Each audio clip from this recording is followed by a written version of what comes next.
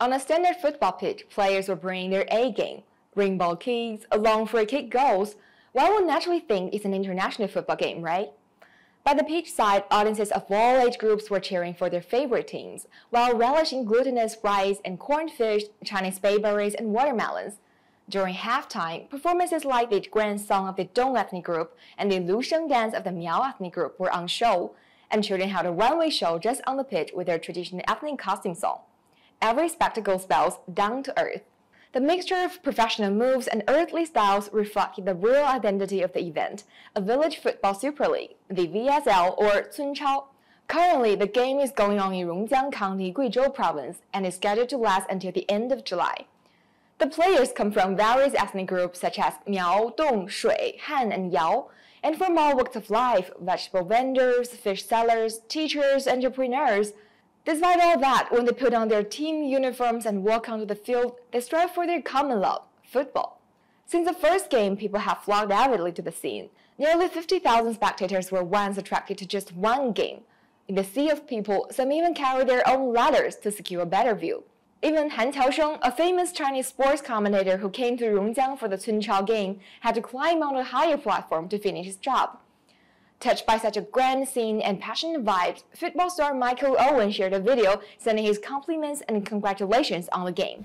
Hello everybody, it's Michael Owen here. I hope you're all well. I just wanted to say congratulations to Cunchao for all your success, for getting all the good results in the football, and I wish Cunchao all the very best for the future. I'm sure you're going to get better and better. Take care everyone, and all the very best to you.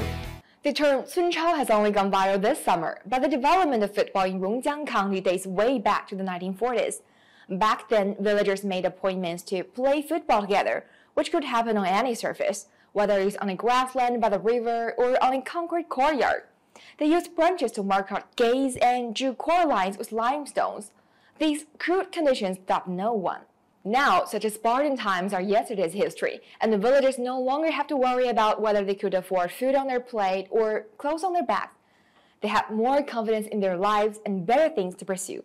At present, Rongjiang County boasts 14 standard football fields, all of them open for free.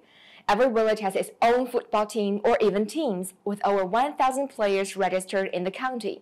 Let's play football together, a line villagers have repeatedly said for over 8 decades, have taken on an evolving implication with time. The vigor of rural life, as well as people's hopes for the future, have been brought out to the fullest on this Cunchao game. By the way, last year we talked about China's village basketball tournament in an episode, which also happened in Guizhou. This year, this basketball event has received its official appreciation from China's relevant authorities and is planning on holding more games throughout the country. It is said Rongjiang is also going to invite amateur football teams from other villages to compete and share their experience.